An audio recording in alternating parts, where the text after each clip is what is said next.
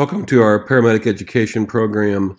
In the first block and probably the first course of any of the 4 courses in first block that you'll do is EMS 150, Paramedic Assessment and Treatment. So this screencast has a bit of a course overview as well as some tutorial on how to operate within our program in the online environment. And so let's get started. This course is really basically centered on bringing you from EMT assessment into the paramedic assessment world. It's a different paradigm, it's a different thought process, a different approach. As opposed to assess, treat, now you're assessing, coming up with a differential diagnosis or at least a short list of diagnoses, and then you're instigating some treatment. And so in order to set you up to succeed in the overall program, this course is the first in our first block. And it is focused on the paramedic assessment flowchart, the assessment inventory, and our underlying theme here is assessment, and we assess circulation, ventilation, and oxygenation, CVO. Circulation, ventilation, and oxygenation. So we need to talk about shock and some other types of shock, and then we'll get into Lesson A for this first course. Lesson A really brings out some assessment skills, make sure that you understand how to do those basic assessment things, from something as simple as getting an accurate blood pressure to capnography, pulse oximetry, that sort of thing. And then those assessment skills set you up to determine if you need to do emergent or immediate interventions. And then you move on to your assessment mnemonic of CVO, circulation, ventilation, and oxygenation. So on the flow chart, basically we're looking to see, is this a code right off the bat? And I'm going to show you the flow chart in a minute. It's available on the website for you to download. And but I want to talk through the flow chart for just a little bit. So I'm going to move around on my screen here and open up this flow chart and apparently turn it so we can see it right side up. So this is how we conceptualize assessment and treatment at the paramedic level. First of all, is this a cardiac arrest? If this is a code, then you're going to go to the cardiac arrest protocol and work it that way. And a bunch of things need to happen right off the bat before you come back and circle around and think about what may be the differentials and the cause of the arrest. But most of our calls are not a code, and so you'll move right through that blue diamond, and now you're into CVO. We need to assess circulation through the use of BP, heart rate, skin condition, some cardiology, EKG stuff. Also need to assess ventilation. That may include lung sounds. A check for stridor may be, capnography may be involved there. And we need to assess oxygenation with an assessment for some cyanosis if it's present, and then pulse oximetry. CVO happens first before any emergent interventions or any attempt to determine a differential diagnosis, but it doesn't have to be circulation is all done first, and then ventilation is all done first, and then oxygenation is all done third. It is, these can happen concurrently. You can be gathering lots of information and delegating and obtaining that basic CVO assessment. Then you move into the green areas there. We call them the green blobs. I'm not sure why, but we do. And the things in the green blobs are emergent, immediate interventions. If a person is choking, you're going to need to relieve that foreign body airway obstruction right away before we start getting blood pressures and asking sample history and all that sort of thing. And so the CVO leads you toward the green blobs. Some of these are going to happen regardless of the diagnosis. Most of these will happen emergently and immediately, prior to determining and doing a full investigation and getting your priorities and your field diagnosis. So we will give you laminated copies of this and the inventory, which I'll talk about in just a second. And these are really the core, the foundation of this first course, which is mostly considered foundational for the entire program. So I talked a little bit about that. And on the flow chart, again, we're looking for immediate interventions, and then you're going to get a focus, history, and physical that helps you figure out the differentials, and the differential list will then drive your treatments. Let me show you the inventory. I can get it to pop up here. This is not a checklist. This is an inventory.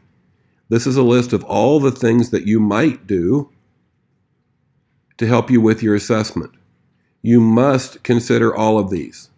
You do not have to do all of these, but you must consider whether you should do all of these.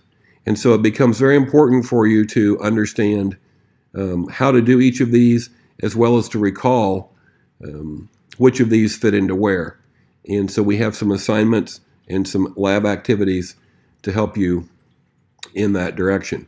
Again, the inventory is a list of everything that you must consider, and you determine which ones you're going to do, which ones you're going to utilize. Very few people are going to need all of those, but it helps you to prioritize and delegate. We have some very cool lab activities to help you get this straight in your mind. Again, CVO looks at the three major body processes of circulation, ventilation, and oxygenation. We've got to circulate blood, we've got to bring in fresh air, and we've got to get the oxygen from that air into the bloodstream. It's kind of sounds simplistic, but it is so foundational and important. We want to emphasize it.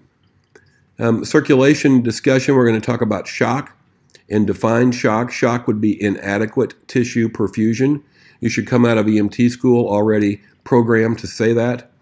And so inadequate tissue perfusion, inadequate delivery of oxygen to the cellular level.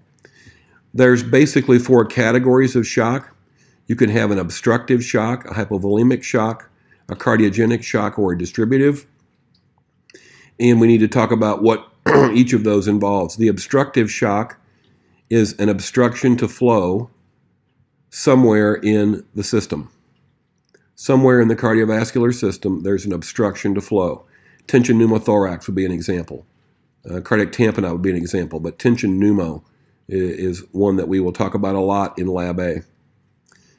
So it could be that the person has inadequate tissue perfusion. They're in shock because of an obstruction to flow. It could also be that they're simply low on the fluid volume.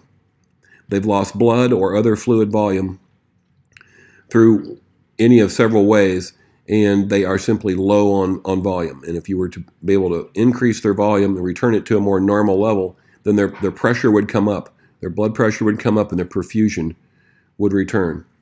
It could also be a pump problem, because basically the cardiovascular system has a pump, a fluid volume, and then the container, the vascular container. And so a cardiogenic shock would be when the pump is not working. This could be in a large myocardial infarction. It could be due to numerous other things that just cause the pump to not be functioning. Sepsis can end up being a reason why your pump is not functioning. Then we have distributive shock. That's container shock. That's because the container, the vascular container, the space within the vessels is inordinately large. It's inappropriately dilated. And that's a distributive shock. There's several types of that: neurogenic, anaphylactic, sepsis, septic shock, just to mention the three. And then we have the various assessment options: your pulses, skin condition, heart rate, and blood pressure. As far as ventilation goes, we look at three things: rate, effort, and depth.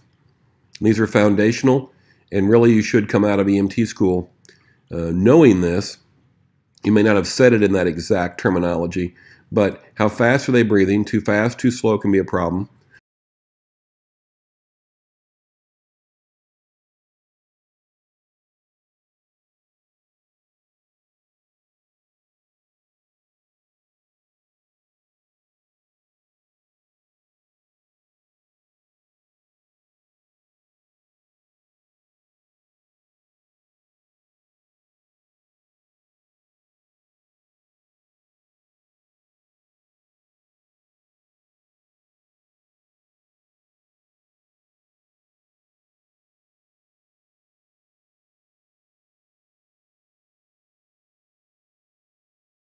Are they using a lot of extra effort? Is it labored breathing?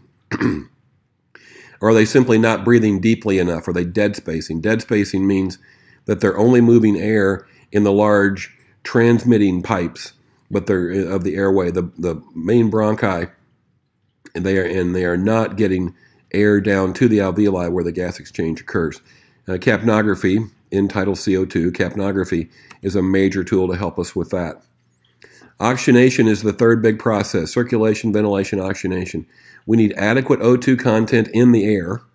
So if you're at high altitude or in a confined space, or for whatever reason you have inadequate O2 that you're inspiring, you're not going to be able to oxygenate appropriately. But that's usually not the problem. What's usually the problem is that there's a problem in the process in the alveoli where gas exchange occurs. Fluid buildup, infectious fluid in the case of pneumonia, pulmonary edema in congestive heart failure are examples there. And then we use pulse oximetry to assess oxygenation, but it's not near as straightforward as capnography. Capnography is a real-time measurement that tells us how much carbon dioxide is being exhaled. Pulse ox has some limitations. There's a time lag, and we want to talk about that with you in this as well as in lab. And then lung sound assessment comes in there as well. So during Lab A, and as you prep for Lab A, we want you to look at the resource document. I'll show you that in a minute. We want you to learn in depth about pulse oximetry and figure out what shows an accurate reading and how you would know if it was an accurate reading, what things can fool it. We can get straight with carbon monoxide and nail polish and all this other stuff. We want to work on capnography so you understand the number as well as the waveform and how to use the sensors and when the sensors can go bad and give you bad data and cause you to make bad decisions or be confused on what's going on. ECG limb leads, there's the 4 leads, can be very, very helpful in terms of rate and rhythm, and we want to make sure you're putting those in the right place. We also want to make sure that you can obtain a BP via any of the several methods. You can auscultate when you can hear, you palpate when you can't hear, and you use a Doppler when you can't even palpate. And we want to talk very frankly and directly about the use of machine pressures and when you can trust them and how you would verify those, and then lung sounds, and more lung sounds. We're also going to show you and work with you on doing really good bag mask ventilation. It's a key tactic that we should all be able to do and be expert at. We'll show you the 2 thumbs down method, and we'll talk about appropriate use of the bag mask and ventilation technique. We'll do some work with oxygen therapy, and we'll try to get an oxygen therapy protocol in your mind and well learned so that you're not confused and you're not putting non-rebreathers on everybody. And we'll talk about what PEEP is and how we deliver PEEP, how we deliver it with a PEEP valve on a bag valve mask or through a CPAP or BiPAP device, and then also neb treatments. These are some of the emergent interventions in the green blobs on that assessment flow chart, and we need to work with those. So drilling down on pulse oximetry, and again, there's a lot more information on your resource document. I'll show you how to access that here in just a second. But pulse oximetry is not real time. Your reading may be 1 or 2 minutes old. You really want to know what the patient's pulse oximetry, what their oxygen saturation is in their aorta and their heart. But unfortunately, we can only measure it at their finger. And so it takes time for that blood to transmit, and we may have a stale signal. You may be seeing 88% and he's really at 90, or he's really at 82. So there's a delay there. Don't forget that. Signal strength is really important. Before you start believing the pulse ox, let's make sure it can at least count the pulse. So you would watch the blinking light or the waveform indicator off your pulse ox and match that to the patient's pulse. If those 2 match, then you can believe the oximetry reading is at least coming from a strong signal. You've got to have adequate perfusion. If your patient's pulse ox says 60 and his BP is 60, we don't really know what his pulse ox is because his BP is so low, his perfusion is so poor. So if we can get that BP to a normal range, then we can believe that pulse ox, and we'll go through that over and over. Plus, it can be fooled by carbon monoxide. Carbon monoxide will give you a falsely high pulse ox reading, as I think everybody knows, coming out of EMT school. So capnography is real time. There's no delay. And it's measuring 3 body processes, which you really should memorize for now and then begin to understand so that you can learn. Carbon dioxide is a byproduct of metabolism. So in order for CO2 to even be in the body, there has to be metabolism occurring at the cellular level, making the carbon dioxide. Then there has to be adequate circulation to bring that CO2 back to the lungs. So already we have to have metabolism in place and good circulation in place. If those two are in place and everything's going fine there, then you can tell how well someone's ventilating simply by the number and the waveform on the capnography. Lots of good stuff in your resource document about capno waveforms and how you can actually see wheezing by looking at a capnography waveform that looks like a shark fin, as long as that shark is swimming to the left on your screen. So heart rate and breathing are something else we want to check, and we really like to get you to hold that radial pulse right off the bat. It's a great first step. As soon as it's safe to do so, lets you touch your patient, lets you convey your caring to your patient, lets you feel their skin, lets you look at their breathing rate, effort, and depth while you hold their pulse. Some people will be conscious of it and change their breathing rate and such if they know you're watching. So I like to hold that radial pulse, see if it's even there. If it's there, that lets me estimate that their blood pressure is not terrible yet.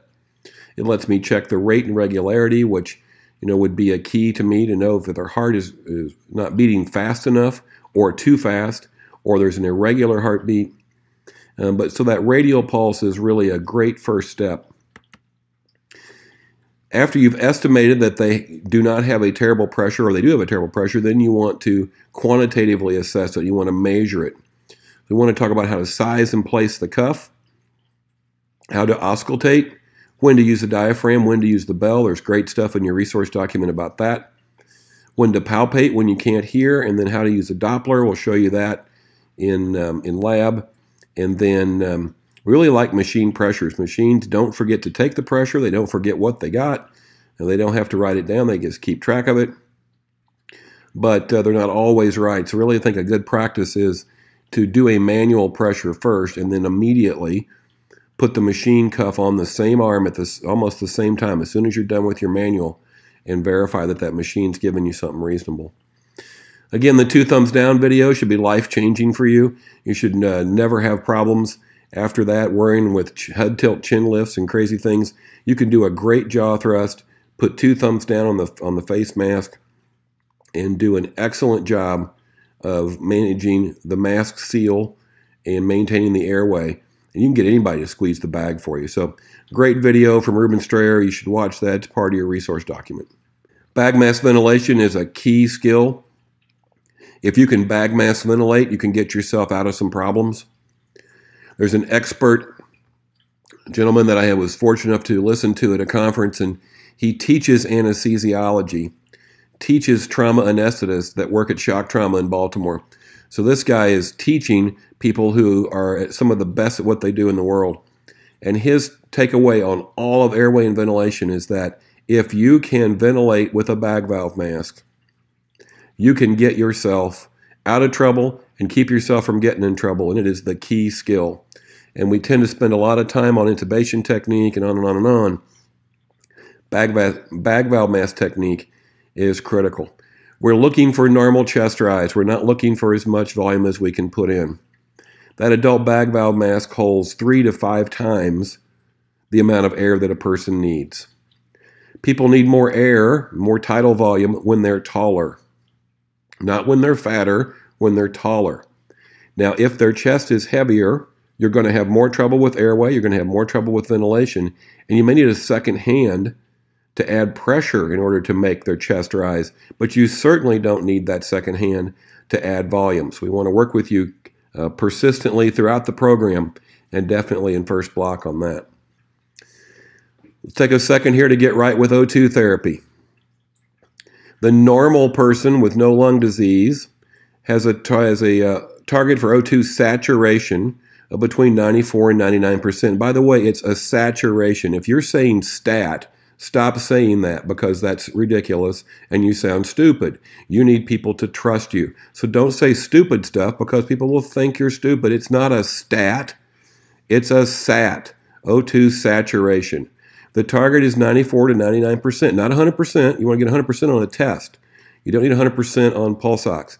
Their pulse ox reading, their O2 saturation should be 94 to 99 unless they have lung disease. If they've got lung disease, we're going to have to adjust their normal down a little bit, and we're all perfectly capable of making this judgment. We don't need to be in the old silly National Registry Scene Safe BSI, put a non-rebreather on everybody, which is just really silly. And we should stop being silly. We're supposed to be paramedics. So if they have lung disease, then let's adjust their normal down about 5%. So instead of 95%, a person without lung disease, then maybe 90, maybe the low 90s. Some of these guys may even run in the upper 80s. So, adjust it down, do what makes sense, use a little bit of oxygen for a couple of minutes, and you should get some rise in that pulse ox. 2 or 3 liters for 2 or 3 minutes ought to get you 2 or 3 points increase on the pulse ox. If you don't get that, there may be a ventilation problem. If you're going to need more than 2 or 3 points rise to get you to normal, then a cannula probably won't get you there for quite a while. Then you can use a non-rebreather. There's nothing wrong with non-rebreathers, but let's don't use them on people that have lung disease and a pulse ox of 93%. It doesn't make any sense. It's not physiologically necessary. It's bad medicine. So we should stop doing that. So regardless of whatever you've been taught in the past or heard, or what the genius that works with you at your station or on the medic unit with you, stop doing that. It doesn't make sense. Do what makes sense. If that pulse ox is not coming up, then maybe it's not just oxygenation. Maybe it's ventilation. So we need to work on understanding that, and we'll do some stuff in lab to talk about that. Now we need to talk about PEEP, positive end expiratory pressure. Positive pressure at the end of expiration. And so what this does, when you can add PEEP, is you can get all the alveoli playing. When you take a normal breath, not all of your alveoli are opening up. A fair amount of your lung is not even doing anything. But when you need good oxygenation, you can add PEEP for your patient. It'll reduce their work of breathing. It'll prevent alveolar collapse called atelectasis. There's a term you should know. Atelectasis. I find it hard to spell, sometimes hard to say, but I know what it means, and so should you. So PEEP will help you reduce that work of breathing, prevent that atelectasis. We can show you the analogy with the balloon in the lab and talk about this a little bit. But PEEP is delivered via a PEEP valve attached to your bag valve mask or through a CPAP or BiPAP device. Now, conscious patients don't like that tight-fitting mask on the CPAP or BiPAP the first time they've had it. Once they've had it, they understand how much better it makes them, and they'll ask for it and they want it. But if you're putting a CPAP mask, if you're delivering PEEP via CPAP or BiPAP for the first time for a patient, it can be anxiety-producing to the point where sometimes we have to sedate. The deal with PEEP is that it raises the interthoracic pressure, so we don't want to do this when somebody's blood pressure is very, very low. Now, that's kind of a fuzzy concept there. And so pretty much when these folks have a systolic in the 80s or 90s, I would be cautious with PEEP, and I would put it on, and if they really start to get worse, I'd take it right off. That's the thing about PEEP. You take it off and the problem goes away. And so we do not want to put this on people that are very hypotensive, but that the very guy that may get the most benefit from this may well be in that kind of tenuous range, whereas systolic's in the 90s. And I just wanted to mention that right off the bat, that PEEP can reduce preload and reduce BP, but we want to be careful. But we don't want to completely ban the use of PEEP in those particular patients. Those will be some of your hardest patients to manage.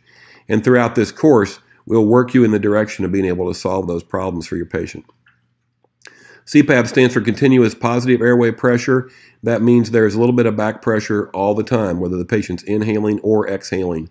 So when he's inhaling, that's not hurting him. It's easier on him, less work of breathing. But when he's exhaling, he is exhaling against a little bit of the same amount of pressure as he's inhaling with. And I didn't explain that very well, but we'll get at it in lab and give you an idea there.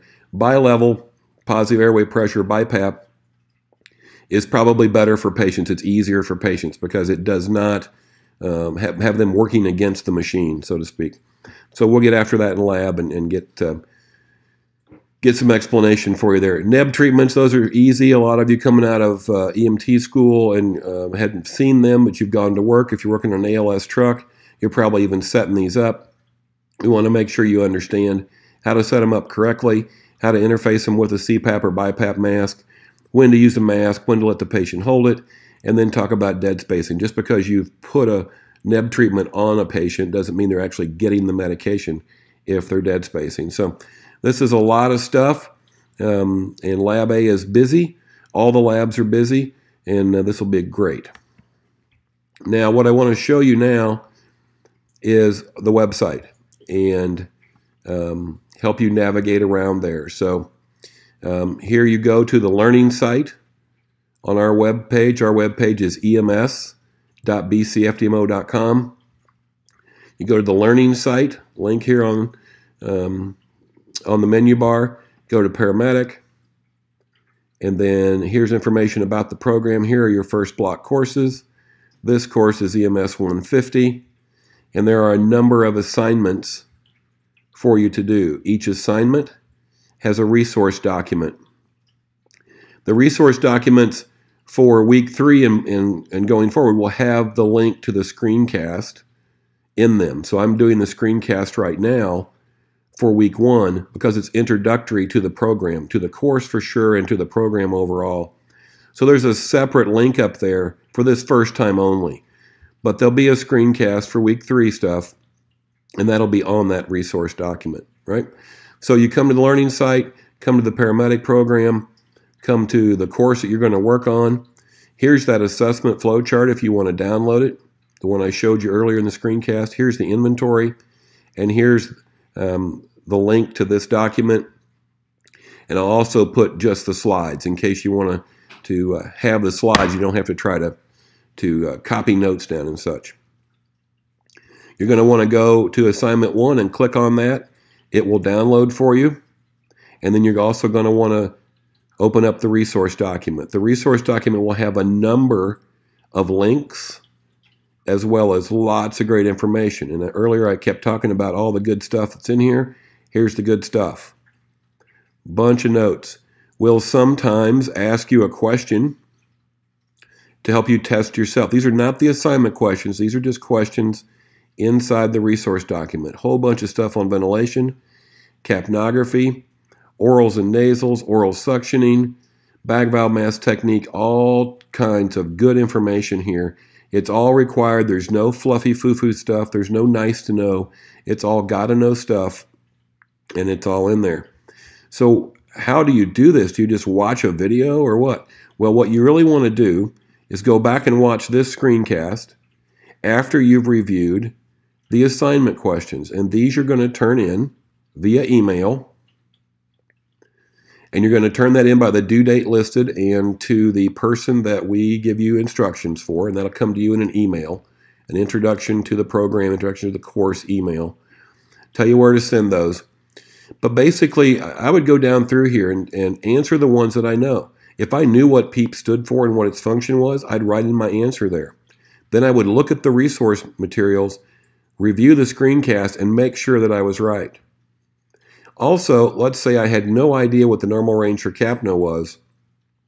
So that would be one for me to say, I don't know, and I'm going to look up the answers. So adults learn best when they take new information and fit it into prior knowledge.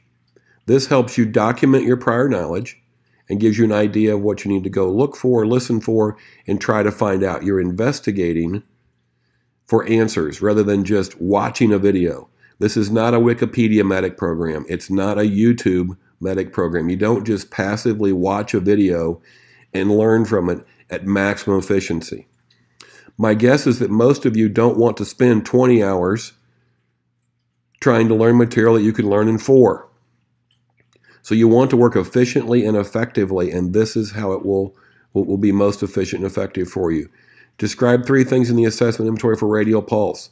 Take a stab at that and then go back and look at that assessment inventory, review the screencast, review the resources, and that should give you maximum efficiency and effectiveness in your learning. When you come to Lab A, we will give you a readiness check right off the bat. That's to see if you have prepared adequately to even participate in that lab. We're not going to let you waste time for other students. If you haven't prepped, you're not ready, and you shouldn't be slowing down folks that have prepped. So we do a readiness check. On this very first assignment, and one time only, we're going to even tell you what's on the readiness check. If it's highlighted in yellow, that means we're going to ask you that on the readiness check. You can see that not everything is highlighted in yellow. Only the really big important things are highlighted in yellow. Big and important in that if you don't know them, you're going to be really slowing everybody down in lab, and it will be less than effective. So take a peek at these. Be ready for at least those 4 questions on a readiness check as soon as you walk into class. And submit this assignment according to the instructions that we're going to email you. And that's how this goes. The assignment is the key. The resource document and the screencast that will be contained in future resource documents, but is separately listed here. This is how you do this. And this is how this very effective process works. If you'll work the process, it'll work for you. If you don't work it, you just don't absorb things. You're not going to learn by just reading a textbook. You're not going to learn by just watching videos. You have to engage actively. And this is how we help you learn to do that. So a little bit longer screencast than normal because I'm trying to explain all about the course, all about the program, and how some of this stuff works. Normally these things run about 15 minutes. This one I feel like has gone pretty long. I apologize for my terrible voice and the interruptions and such. So stick with us, and welcome to the program.